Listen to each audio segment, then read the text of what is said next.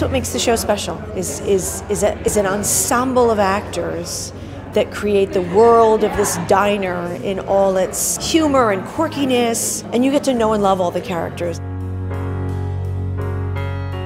Dawn is Jenna's best friend in the show, along with Becky. She is cute, funny, adorable. Everything she says is very literal. She's very quirky and also has this like vulnerability about her. Becky is Jenna's best friend. She is the heart and like the soul of the diner, and she's kind of the voice of reason in the show, and she's trying to get Jenna to make the right decision to go for her dreams. Ogie is a character who's very determined, he's very passionate.